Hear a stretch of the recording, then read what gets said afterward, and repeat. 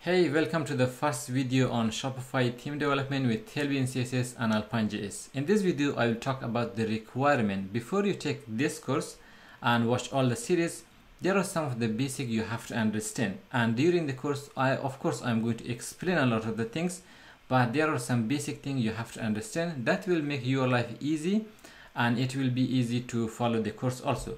So the number one thing you have to know is HTML, CSS, and JavaScript. If you are building a website, that is the basic requirement for building any website. Shopify theme is the same. We use HTML, CSS, and Liquid, which is another topic. I will talk more on the course. But yeah, you have to understand the basic of HTML, CSS. If you are not an expert with JavaScript, that is fine. If you understand array, object, or functions, that's totally fine. The rest of them will be easy. I will explain for you, and it should be easy to understand. The next thing is the Tailwind CSS.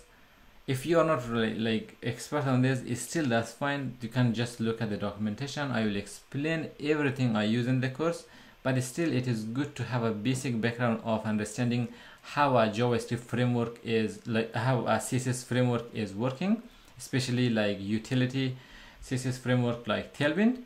And the next thing is like Alpine.js, which I will use throughout the course. Of course, everything that I cover on the course, I will explain why I do what I do. But still, if you wanna have a refresher of how Tailwind is working, it is an awesome JavaScript library. It is so lightweight, and you will love using it, especially when it comes to Shopify theme development. It is great. It is just perfect.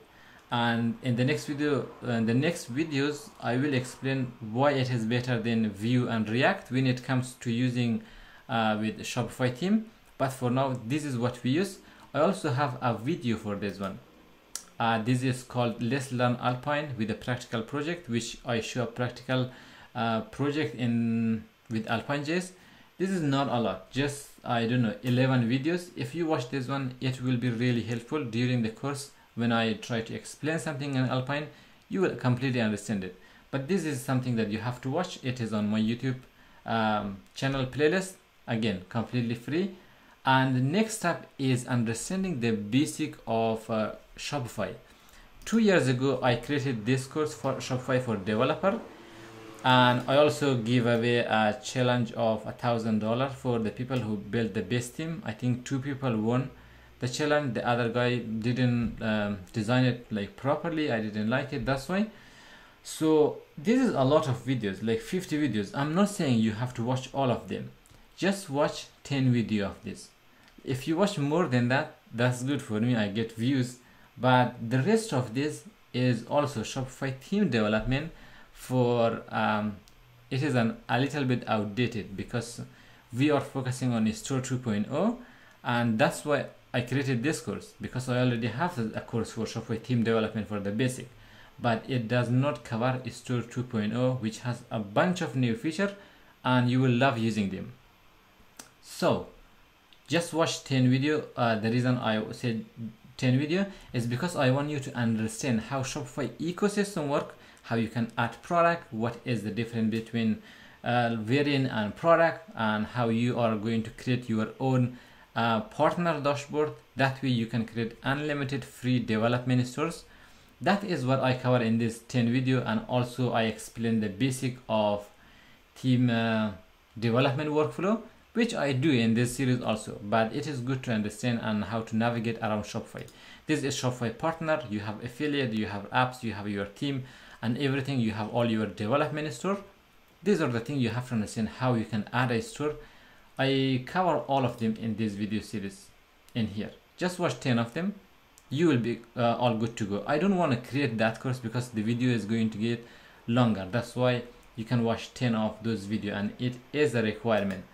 So and also I have another course. You don't have to watch this one, but if you do, that's really good also.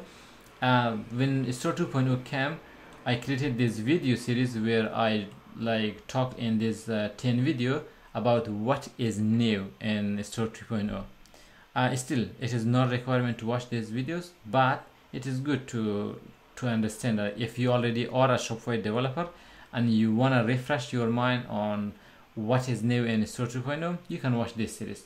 But again, That's all you have to do. Just make sure you know HTML, CSS, and basic of JavaScript, and you're ready to take this course. And yeah, in the next video we will start from Shopify basic theme development tools and the things that we need to do. So I hope this video is informative, and I will see you in the next video.